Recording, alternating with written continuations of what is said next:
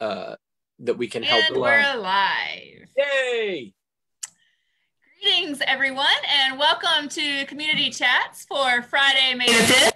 My name is Erin Oath. I am project manager here in the Office of Community Engagement at the university. I'm joined today by my colleague, Jody Holland. Anthony Siracusa is away today. And we're here for these regular conversations, highlighting individuals in the Lafayette Oxford University community who are working hard to make a positive difference in our region. Community Chats, as you probably know, come to you live on Facebook on Wednesdays and Fridays from 12 noon to about 12:30.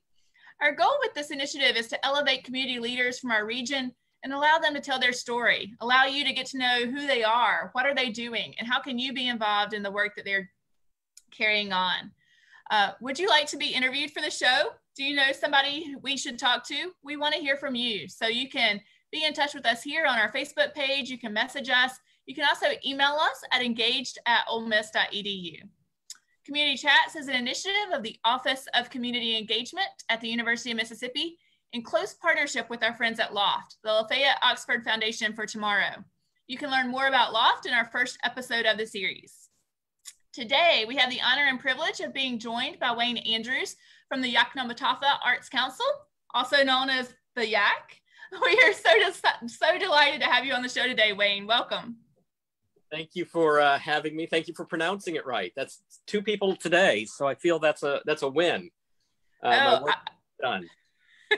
I was practicing beforehand. I wasn't going to tell you that, but yes. I had to practice too. Thanks. It's moving from being a novice and a rookie to being someone that's from the community, right? Yeah. I was hoping that it means we've all read all of our Faulkner. But I keep getting stuck on Jack Pendarvis and other people. I'll get there. I'll get through all of it eventually. That's true. I still have some more Faulkner reading to do as well. Okay, well, let's jump into it. So Wayne, can you just tell us a little bit about who you are, where you grew up, how you ended up here in Oxford-Lafayette? Sure. So, well, I'm Wayne Andrews. I'm the director of the Yoknapatawpha Arts Council, and I also serve as the chair of the Mississippi Presenters Network. So our Arts Council helps other arts councils across the state be sustainable and collaborative to promote Mississippi as a creative place. So the work we're doing here is being replicated throughout the state and helping other groups. And we're also learning from them. So it's a great role to be in. I grew up, I kind of claim to be from Connecticut. I moved 13 times by the time I was 13. So I moved a lot. I was originally born in Kentucky, in Louisville, Kentucky, and then moved around a lot. And I ended up going to undergraduate at Central Connecticut State University, and then went to law school at Mississippi College School of Law and ended up in Memphis and worked for the Orpheum Theater, the Memphis Symphony Orchestra, Memphis in May, the University of Memphis, and helped launch Live at the Garden at the Memphis Botanic Garden, and then kind of had my own business for a while that did organizational events for things, everything from Publishers Association of the South to the King Biscuit Blues Festival. And as our children graduated college, my wife suggested that maybe we find a place that had a sense of community, a place we'd like to be, a place we could be part of the community instead of on the road doing festivals and events. And Oxford was the answer. And luckily, there was a job at the Arts Council. And we called two people. We called Ron Shapiro and John Currents, because my wife knew John Currents through the Southern Foodways Alliance. And strangely enough, Ron Shapiro used to call me for concert tickets because he knew my wife. So any concert I was doing, he would call me for tickets. And they were great about talking about the community and saying and sharing that someone that would be invested in working with others and thinking about how to grow, and who wasn't an artist, that so I wouldn't be divided between being an artist and focused on helping other artists. They thought would be a great advantage. And I've been here, this will be my 11th year. We love it here. We have, I think, been active partners in the community. I know you've already interviewed my wife, who's the director of Doors of Hope. But we've done everything from, serve on committees of other organizations, run for office, and, been volunteers for a number of projects. So we love being here, and it's a great fit for us. That's fantastic. Well, Wayne, you and I worked so much on different projects, and that's the question I always want to know is, how did you land this position? You kind of just told us that, but I want you to expand a little bit more about what you appreciate in this community. You do so much, you give so much. What's the appreciation of this community in Oxford? Well, it's nice that you say I do so much, because I don't. The community does a lot. Everything that is happening is because someone has an idea. And what I love about the Arts Council, both our board, our staff, and the partners we have, is I think the arts are a natural place for people to be creative and both entrepreneurial. And that we seem to be this open door for people to come with ideas, and we start putting partnerships together. We start looking at opportunity.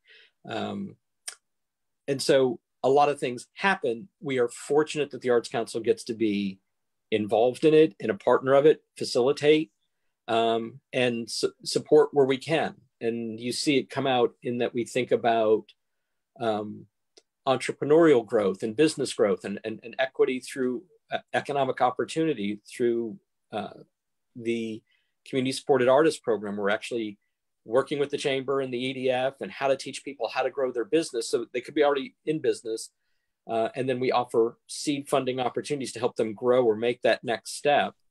And the Loft then helped us grow that idea even bigger by giving us, seed funds to start offering loans so people could purchase equipment and grow their business, which then brought in, banking partners to help people understand how to do finances so they could kind of keep leveling up and grow. And we've seen small business growth. We've been able to help people start everything from a food truck to, a kind of fashion-based business. One of the projects this year is starting a game company in town that we were able to leverage relationships. Again, Ryan Miller at the CME helped the creative people figure out the logistics. Now the company's going to start up. So all these things kind of have connectors about building community. And we're fortunate that so many people care about education and retaining and, bringing the widest range of opportunity to our community and capitalizing on those creative voices that we see it go, cross-pollinate between offering great programs like Sarah Fest or, the Southern Foodways Symposium growing and Conference for the Book to, just events like the Film Festival growing exponentially from being a one-day thing to now it's, one of the top 50 in the country. And, something that started as a partnership with the museum, the Fiber Fest, and I cannot think of the fiber store that we worked with. Oh gosh, I feel terrible. Because Lynn Wells was there. I cannot think of the other person, but the three, a business, a museum, and an arts council got together, and now we have the largest fiber festival in the state that gets nationally recognized. So I think that's what's so unique, and I'm glad we get to be part of it and get to be. Someone said it to me best. They said, "This is a town that says yes to things." That they had been to so many other towns, and the first answer was always no. That this town looks for a way to say yes to a great idea. So I'm rambling. Great. No, you're good. I think I've been in the Lafayette Oxford community for a little over a year now. And I definitely say that one of the things I really appreciated about is the arts and culture here. It is just a thriving community, and so much of it is those small businesses and the entrepreneurship. And as you were talking about the mission of the Arts Council and all the work that you do, it really resonated with me, the way that you talk about the arts as an economic driver in our community. So could you just elaborate on that a little bit? And some people don't think about arts and business together, and yet it's such an important part of our Oxford landscape. It's not an important part of the Oxford landscape. It's an important part of Mississippi's landscape. So I ask people to think about the arts in a very broad sense. If you get narrow and say, well, how can theater be such an economic driver? Well, I want you to think about, in a very broad sense, that the Beard and Risers and the Tom Howarths are artists. They went to art and added math to it. The graphic designers, the web designers, Matthew Gray and his tech company that's a small company with 5 programmers on the square. They're all doing interface kinds of things. These are very, although tech and business oriented, also very creative oriented. And for the arts are a huge driver for our state. $2.6 billion of economic impact within our state, 26,000 jobs across the state. Lafayette County participated 5 years ago, and we're up again to participate in it next year. They had to postpone it for the Americans in the Arts Economic Impact Study. They do it every 5 years, and they look at the economic impact of arts and cultural programs in a community. And we represented Mississippi. Lafayette County alone had 223,000 people participate in art and cultural activity in 1 year. 70-30 split, 70% from within the region, 30% from out. So that tells me people were not coming for a festival and leaving and not caring where the festival was. They wanted to come for place. They wanted to come because it was here, and it was part of, and here was part of that experience. It ended up having an $11 million economic impact in our community. So that is roughly a guaranteed football game win. Like that's a football game that we won hands down. But we just spread that economic impact out over the year. And so if you look at creative thinking, like, and how we're going to grow our community and that kind of growth mindset, then when we start building things like the art crawl, which has become a very staple of the community, that it was built on a Tuesday because, we already have things on Thursday and we already have football season. We wanted to fill out and get people on the square and out to the restaurants on a Tuesday and get people into venues that were not, that were being underutilized. And now you've got the museum and restaurants and all these people highlighting artists and benefiting by 300 people showing up the 4th Tuesday of each month to walk around the square and enjoy, both art and the experience. So we're using it to drive our businesses. You talk about the restaurants in our community and people talk about the food. That's part of the creative economy. You look at a small town like us that has the number of James Beard winners we have, and they're all drawing upon, Vish is drawing upon Southern and Indian cuisine. Joe at St. Leo is drawing upon what he's learned in his life experiences to produce cocktails and tell his story. We're getting food, culture, education, and art all rolled into one, and people come and support it. So the more we can support these things, it gives voice to people, it creates opportunity, it builds a bridge, and it makes our community stronger by having people with unique ideas launching businesses. How many of us have gone to Zop, the Thai restaurant, or Rice and Spice? You start thinking about what's behind all that food and the stories and the culture, and we're all supporting it. Well, you're exactly right, especially about the economic driver coming from the arts. Tell us about your staff. Who helps facilitate this with you, and how do they serve your organization? So we're a large but small staff. There is 4 of us, which is for an arts council, very large in Mississippi. But again, last year we did about 320 days of programming. So we have Caitlin Hopper, who is a graduate of the university. And and Barksdale Honor College. And she is the operations coordinator. So she is that point of contact. She helps keep everything running, the schedules going, the social media, the calendar of events, and coordinating and helping our partners get programming going. We have Megan Gallagher, who has just added such a dimension to what we've been able to do. She is our outreach and education coordinator. She does she really runs the Big Bad Business Series and is so thoughtful and innovative in how she tries to bring new voices to it. Going out and gathering information from participants and delivering programs that they can identify and have asked for as a need. And then just looking at opportunities that help us raise funds to reinvest. So we're going to have some announcements about support that we're going to be getting coming for next year, next week, that is going to help us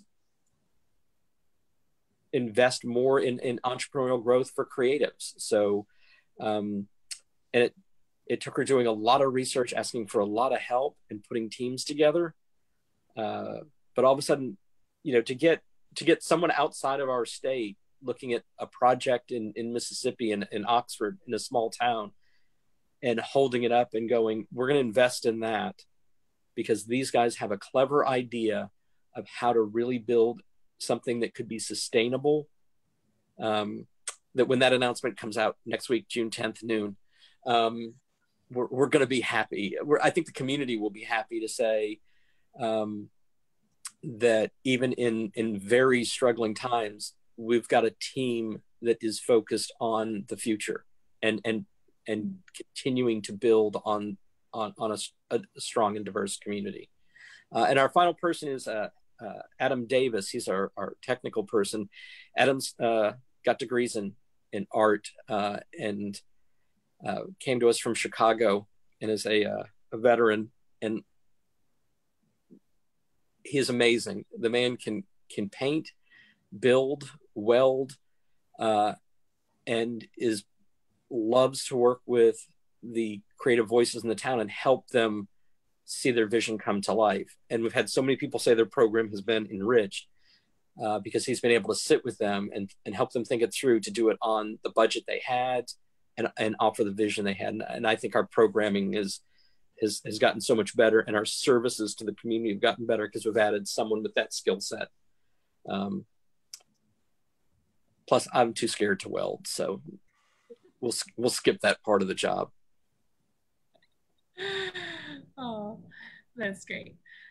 Well, Wayne, you've already talked some about the specific programs that y'all do throughout the year. But can maybe you zoom out and just say, like, within the scope of a year, what are some of the different types of things that that you do to support local artists? Sure. We think of the Arts Council and the board, we kind of think of a couple of key roles that we serve. One is tools. We think we want to be the toolbox, that the barrier for a lot of people to launch is whether it's place, whether it's resources, as in sound equipment, lighting equipment, production equipment, that seems to be a barrier because it's a cost. We all know how expensive it is to buy a house here, how much rent on the square costs, those things. And if we expected a theater company to be able to rent a place to produce a play, if we, looked for those kind of things, all of a sudden all the money is being spent on the overhead. So the Arts Council focuses on being the toolbox.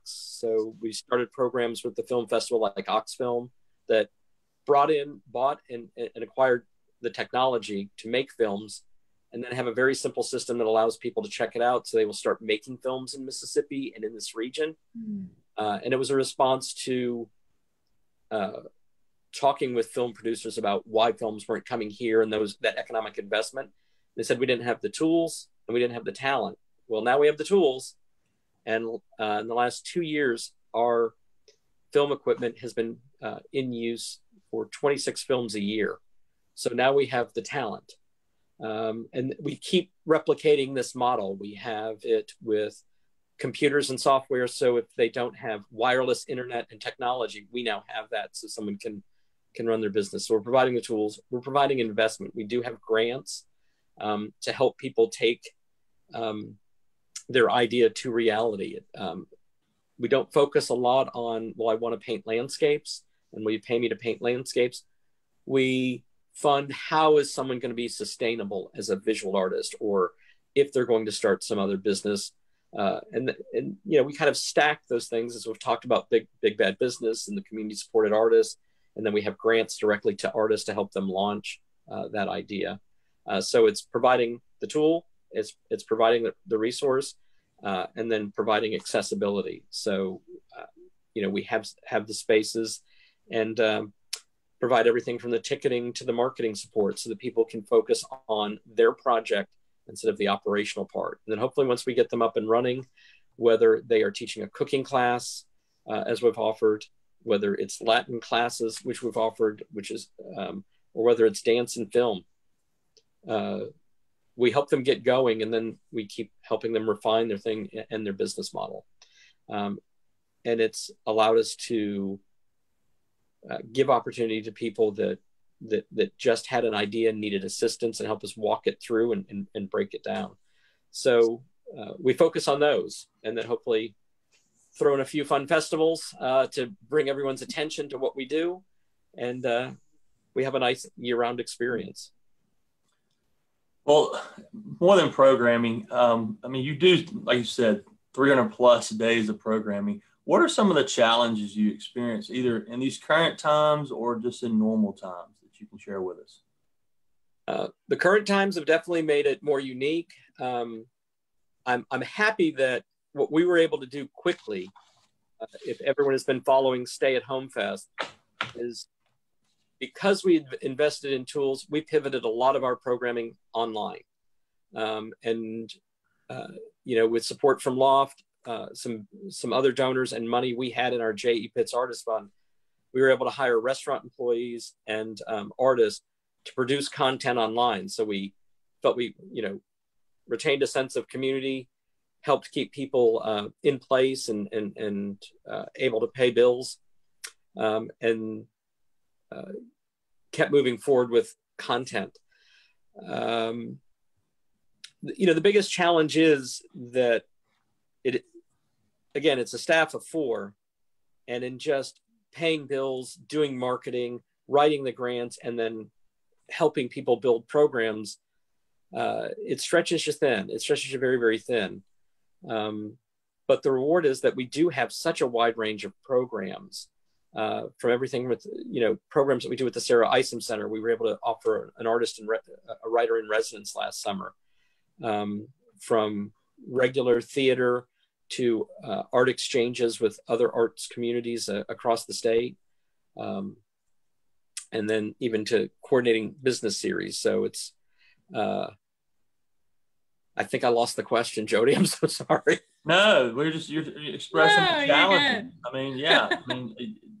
In today's, climate, it's been very challenging. And you guys did a wonderful job of pivoting and moving online and still providing services to the community. So we appreciate it so much. Yeah, and so, and in that year round kind of, if everything was normal, it is that forecasting and forecasting. We're usually planning a year to 18 months out. We don't organize things 30 days in advance. We know what we're going to do, and we spend time several times a year reflecting on what we're doing, and are we doing it the best? Can we do it better? What have we learned in the past year? And then what is our capacity? And how could we, if we find an opportunity, how can we, if we can't manage it with our resources, how could we? What do we need to strive for? And as I mentioned, previewed that we'll have an announcement on the 10th. That announcement comes from all the work we've been doing and getting people to help us analyze it and think through it and think strategically about the growth and sustainability. because that, that concept that we're going to announce next week literally started 18 months ago. We said, how would we make this happen? Actually, it started 2 years ago. We said, how would we make this happen? We kept looking for opportunities and telling that story of what if we could do this for people. And 2 years later, someone has stepped up to say that needs to happen. So there is a slow development. We are always working, but please know sometimes these things take a little more time than we even want them to. As a very creative organization, usually we want it now. But we're good at trying to find the right answer. And I have a wonderful staff that reminds me we can't do it all at once. So it takes a lot of planning, and I'm glad we have a team that helps. I'm glad we have a great board, and that we have volunteers from the community that give us the gift of their knowledge. I mean, one of the great things about this town as a retirement community is there's so many people with expertise that are helping us with 30 years of knowledge and improving what we're doing. And so I really appreciate that, because I've grown both in how I'm able to serve because we've been able to tap those volunteers in the community that, we have one that comes in once a week and literally serves as a mentor to part of our team of how to do better and how to refine our processes. And we see the payoff coming daily. That's cool. In terms of thinking about payoff, you've already talked about some of the professional awards and some of the development of this work over time. But I wonder, as someone that's been doing this work for over a decade, what keeps you going personally? What keeps you motivated to keep championing this work? That's kind of mean to phrase it as doing it over a decade. That sounds like No, you just said it at the beginning. No, that sounds like it's a lot. Nothing. When you're 11, you know nothing. A decade, I was like, I'm supposed to know something. So going is, again, this is a town that says yes. And there are so many opportunities here. Let's take a look at the current environment. There are opportunities for all of us to do better and to be a more connected community. And so there's always room for us to grow personally, professionally, and as a community. And so I don't think we'll ever achieve, we got this, we're perfect, don't need to do anything else, because there's always something else that'll enhance. Just the fact that changes in technology allow us to do something like this and connect. It allows us to, with Stay at Home Fest, what was serving 300 people in a town, two of the programs have now hit over 4,000 people who have watched it, not stopped by on Facebook, but watched a 30-minute performance by Jimbo Mathis. I would also like to say that Ivy from Snack Bar has 1,400 people who have watched how to make one of his cocktails. So I know where people's priorities are, but even, you start seeing, some of the, we had a great one that literally it was two authors talking about books that influenced them. 460 people tuned in. And I'm like, wow, there's always going to be something new of how we can improve, get the audience wider.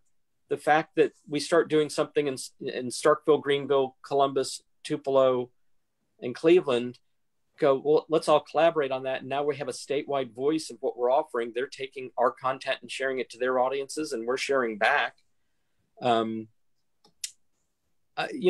Every day brings us a new opportunity. And I enjoy that. I'm not looking to say, look what I or we as an organization accomplished. I'm looking to say, what are we going to do next? I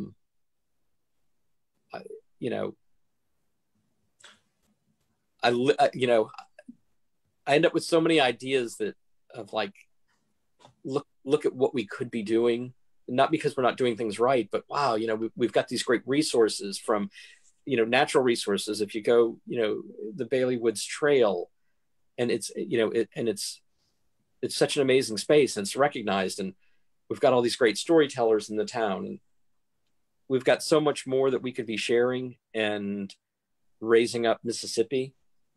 As someone that moved here, this is really one of the most amazing places I've ever been, because it's a mix of everything. Anything is possible in this place.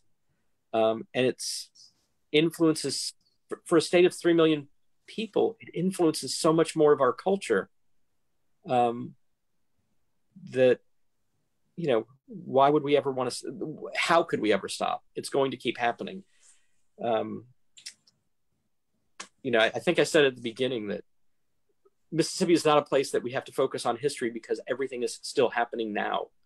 And we were just building upon the Faulkners, from Faulkner to the contemporary writers. It's happening in music. It's happening in literature. It's happening, with almost everything that we have here in food. So I don't think there'll never be a reason to stop.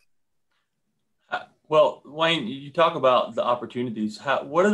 What ways can people in the community get more involved? How can they contribute to YAC? Well, again, we need everything from people that will help us execute the programs, people that are maybe they have knowledge, or maybe they would just like to see something happen. So we need volunteers. We need even mentors, people that would like to say, I want to help. So if you have time, we need that help. If you are a business and can help us spread the word, we need people that will champion the services we offer. And then if you are someone that wants to start a project, we've got something for you. So come to us, share your idea. The door is open. We listen, and we don't say yes or no. We talk about how we can help make it happen. So share your idea. And then finally, yes, if you do have the means to support us, we were fortunate coming into this crisis that our board was very prudent and had built a reserve fund, thinking we would need it for hopefully a big investment or, a next big step. It has allowed us to keep functioning and operating right now, and allowed us to put funds out to help the artists and restaurant workers in need. But our membership drive kicks off this month. And if you would like to become a member, we can really use it right now. But follow us on oxfordarts.com, follow us on social media. If you see something that you like, let us know, and let us know how to enhance it. If there's something you think that we're missing, we're not doing it because we don't want to. We're not doing it because maybe we haven't figured out how to, and someone can help us do it. We like to build champions for ideas, and we're looking for those champions. So if you've got an idea, we want to help you. Well, I know we have taken advantage of that and hitting you up to brainstorm ideas. So thank you so much. We can testify that you are quite receptive and quite helpful in thinking through those ideas and helping us know if and how to proceed and go forward. So thank you. And I hope everyone will join and consider being a member of the Arts Council. As we wrap up, a final 1 minute. What would be a final 1 minute message that you might want to leave with people who are listening today? To me, the greatest thing about the arts, and again, I'm someone that went to business school. I'm colorblind. I'm the worst guy to be talking about art, I think. The arts have this amazing ability to connect us.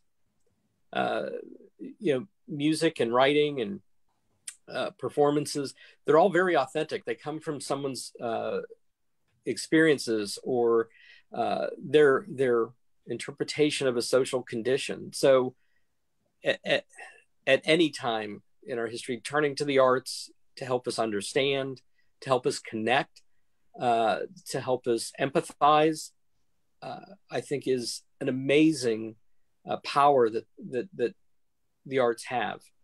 And so I hope people will take time to use the arts to connect, build bridges. It's a great power that it has. If we were all to go to a concert, share a meal, you can connect and understand people so much more through those simple acts, and you can understand. Doesn't mean we have to agree, but we can understand and respect each other. And so I ask everyone maybe to, explore the arts, try in something new, and see how it feels on you. You will, whether you like it or not. We don't say you have to like it, but whether you like it or not, you will go away enriched because you will have an experience. Oh, good final thoughts. Thank you so much, Wayne. We're so grateful to have you join us today. This has been such a pleasure and such a rich conversation. Thank you for this opportunity. Thank you guys for all the help you give us.